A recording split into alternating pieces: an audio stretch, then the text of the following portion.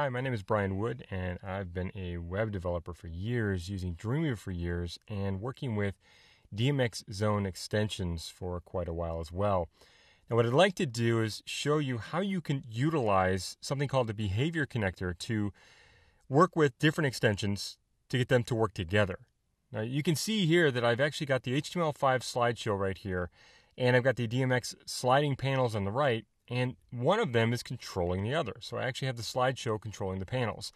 Now, we can go crazy with this stuff, you guys. There's so many things we can do, but you just gotta think about it. There's a lot of things we can get done with this. So what I'm going to do is go back into Dreamweaver here, and I've got a starting page. Now, what I did was I created this ID, this div with an ID called slide content. Pretty simple little ID right there.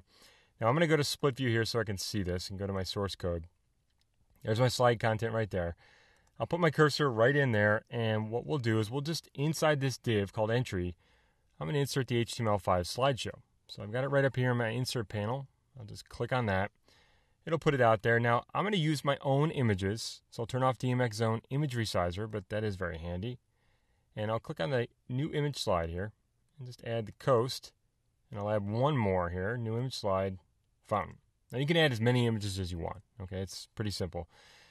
Looks pretty good. Now, I can change the titles, links, descriptions, all that, but I'll skip that for right now, and I'll click OK, and we'll get that out there. And I'll go to Design View, take a look at it, and we can see it right there. Now, let me test it out. Go take a look at it in the browser. Of course, I can click on Live View inside of Dreamweaver to be able to edit this.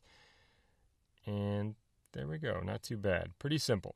Now, like I said, we can set all kinds of things on that. The motion, the actual settings out there for motion, duration, slide duration, that sort of thing. But I want to get the other piece out here. So I've got this div. I'm going to insert my cursor right there. Go up to DMX sliding panels, and I'll click on that to insert it. And it's going to add some things out here, which is fine. You're going to see it puts it out there. Now, it's got a lot of stuff going on here, you guys. A lot of text, a lot of different things like that. So what I'd like to do is just get rid of some of the content in here. And the text appears to be white, which we can change pretty simply. That's because of my style I've got set. All right, I've got that right there. Now, what I'm going to do is I'm going to do a little bit of changing here. I don't want people to control this by these little buttons right here. So I'm going to go down here, and I'm going to make sure that I can see it down in the property inspector.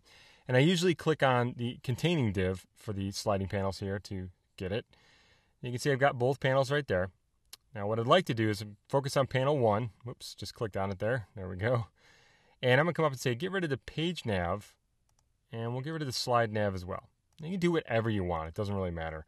We can also change the design pretty simply. This is what I love about this thing. So I'll click on the iPad design and go to just like, I don't know, Apple-inspired light. I like that one. Take a look at it. You can see, pretty simple. There we go. Now I'm going to test it out here. Go out to the browser. Save it. And there we go. Not too bad. Now I've got to get some content in there, which is fine. But let me go back. Now, I've already created some text here. I don't want to have to type all this in. So I'm going to come up here and type in the title. I'll just say Japanese Gardens. And this is up to whatever you guys want to do on your site, whatever kind of content you have. I've got a text file where I'm going to pull my content from. I've got what a location. Let me put that in there first. What a location. And I'll put a return in there and get a paragraph going. I'll put the rest of this text out there. Now, I could have typed this in easily, but I just want to get it done. And there we go. Looks like I've got some other content in there. I'll just get rid of that. There we go. Okay, doesn't look too bad. Now, I would probably need to change the formatting on this so you guys can see that. So what I'm going to do is Control Option or Command Alt, or Control Alt rather, or Command Option. Click on that. You can see that P color is white, which is unfortunate. But anyway, I could create another style. Let me just do this real quick. I'm going to click on P and just go in there and I'll make it dark gray or something like that, just so you can see it for a second. And there we go. It's not too bad. Okay, now I'll go to the second one here. So I'll click on my div to get to the properties. Go to page 2 here. Get rid of this text. And what I'd like to do, like I said, is add the rest of my text out there. So I'll go back to my text. Pardon me. I'm kind of flying back and forth here, you guys. You can type in whatever you want.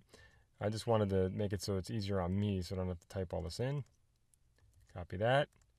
And I'll paste my stuff. Okay, here's the idea. I got the sliding panel out there. Now let's go take a look at it and see what it looks like. You guys can put whatever you want in these things. So we seem to have it. There we go, not too bad. Now, I want to take the HTML5 slideshow and control this over here. So let me go back to Dreamweaver. Now this is the best part, you guys. We're going to use the behavior connector to do this.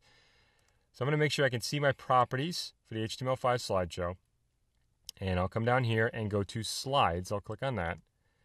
And you'll see that we've got our different slides in here. Now, if you want to add or edit behaviors with the behavior connector, you usually click on the paperclip for an image. So for the coast image there, I'll click on the paperclip. Now you're going to see out here we have available events here. I want to say when the image is displayed, we're going to have it do something. Now there's tons of stuff in here, a lot of built-in Dreamweaver behaviors, things like that, but you will see in DMXzone here, I love this, the fact that we can control other extensions. So there's the control sliding panels right there. Click on that and say sliding panels 1, that's the name or the ID of it. And I can say, what do you want to do? Do you want to start the autoplay? Do we want to go to the next thing? Etc., etc. Now I can say scroll to, let's say, next page. I'll do that. I'll click OK. And I'll click OK. Now there's a lot of other things, you guys, we could have out here. And what I actually did before was I created a little bug that showed up, like a sail bug or something like that. And I had to change the property and change the background image. So every time a new slide showed up, it would change the background to something different, like, hey, buy now or something like that. So there's tons of stuff you can do. All right, I'll click OK. We'll go test it out. I'll click OK. Click on preview here. Go take a look at it in the browser. Of course, we can go to live view. And you guys can see exactly what it just did. So it just slid. Now I just need to do one more out there. You're going to see it.